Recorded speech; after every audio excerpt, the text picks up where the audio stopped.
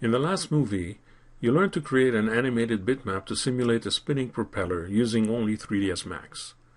If you're comfortable using compositing software, you may find it easier to create such an effect using applications like After Effects or Combustion.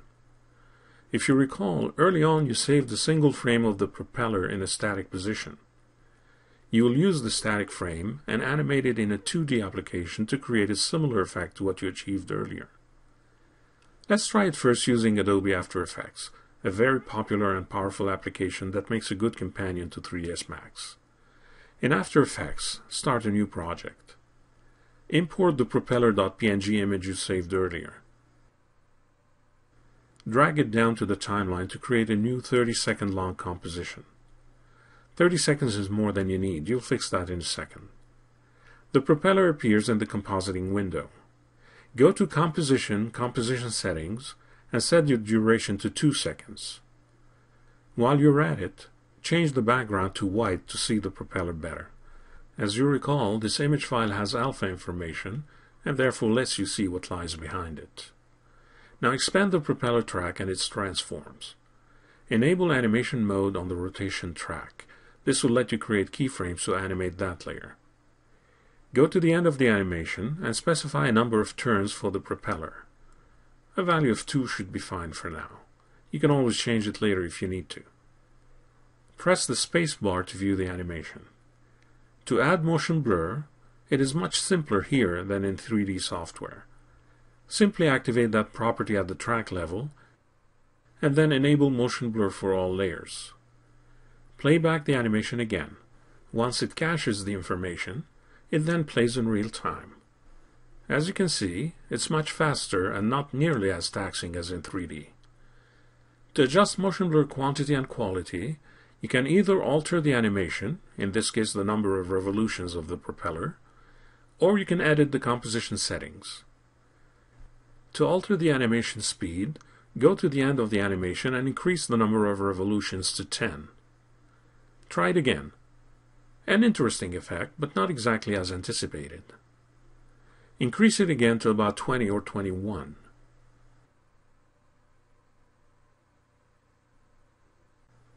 That's more like what we were expecting.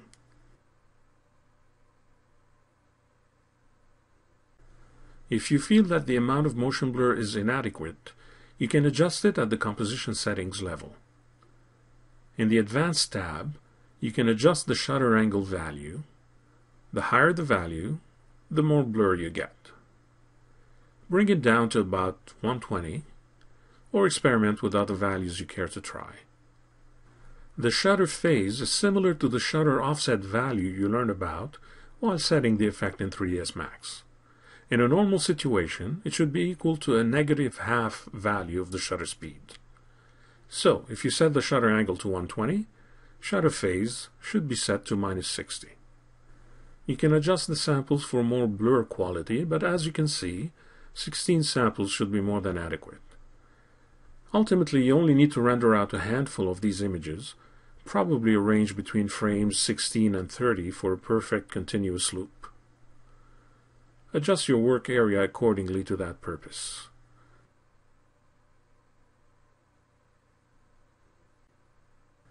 Finally, add the composition to the render queue. Set the render to the work area only and choose an image type with alpha channel, such as TIFF sequence with alpha. Finally, choose an output name and folder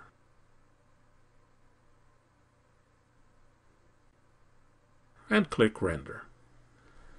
When it's done, and it should be quite fast, you now have an opacity animated map that you can use in 3ds Max.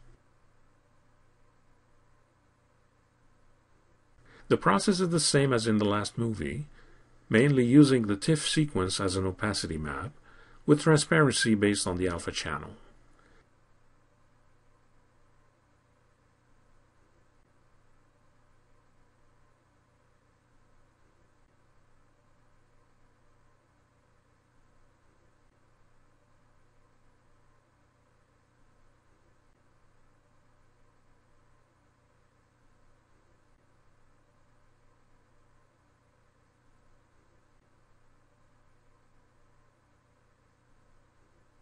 Also, as you did earlier, you can use the composite map in 3ds Max as an added effect to better define the propeller circle.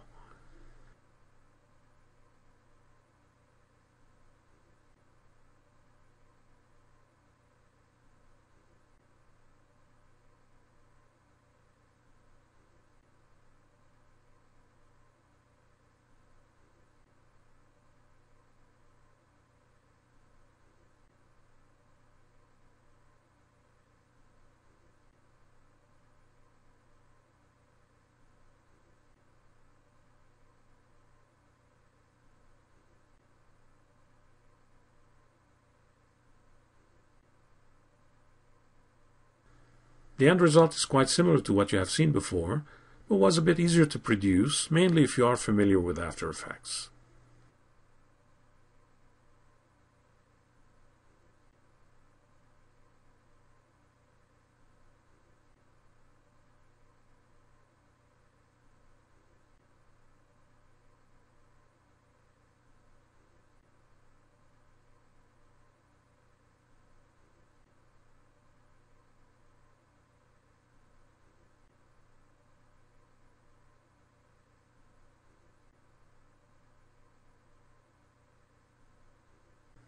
In the next and final movie, you achieve yet again the same results using Autodesk Combustion.